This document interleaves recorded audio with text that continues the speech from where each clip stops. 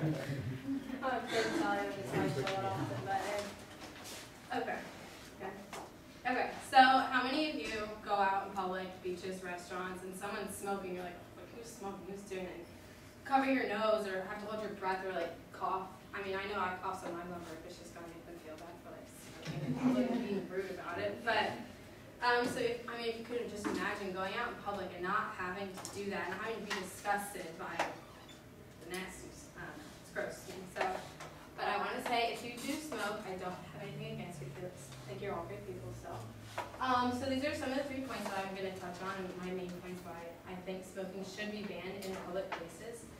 So to begin, secondhand smoke is, there's 2 types of smoke. There's mainstream and side stream smoke. Side stream smoke is a type of smoke that comes out of the end or the butt of the cigarette when it's burning. It is a lot more harmful than mainstream smoke. Mainstream smoke is what they inhale directly from the cigarette.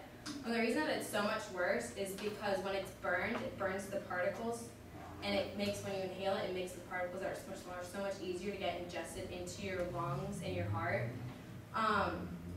There are 7,000 chemical compounds in the smoke, and 250 are known to be harmful and that cause diseases, and 69 of them have actually been tested positive for causing cancer.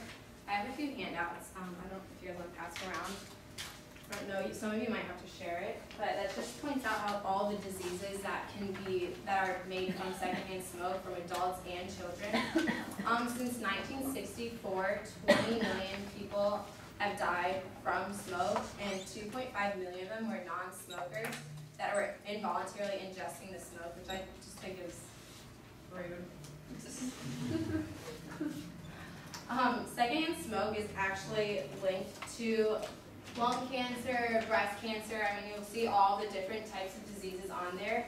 And actually there is $10 billion in medical expenses each year that are just from secondhand smoke, whether it's from brain tumors, cancer, lung cancer, lymphoma, all this other diseases.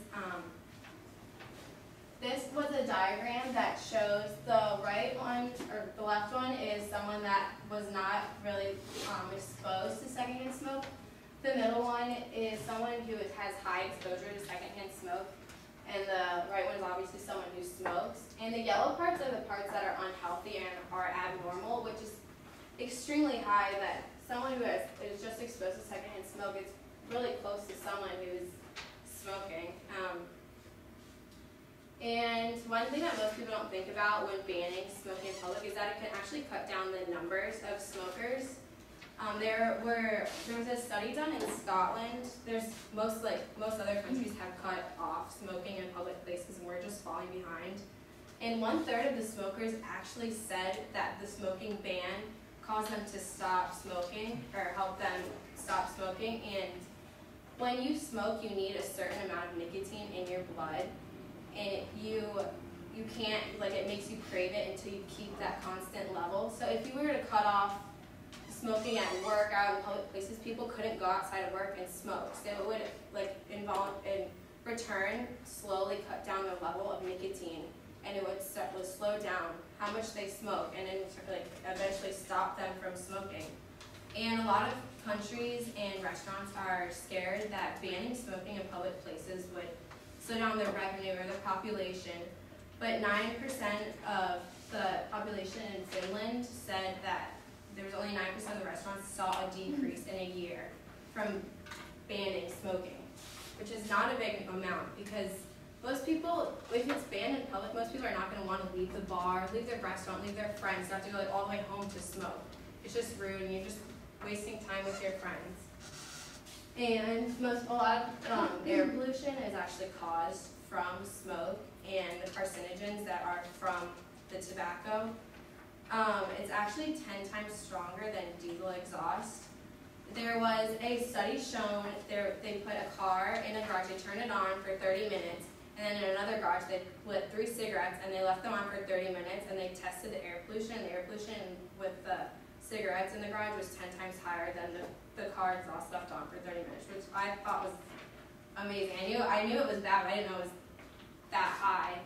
And in Finland, there was They tested public areas that allowed public smoking, and the public smoking was, the concentration was 5 to 20 times higher than in areas that did not allow smoke. And a lot of people don't realize how many butts cigarette butts are left around. There are 4.5 trillion butts littered each year.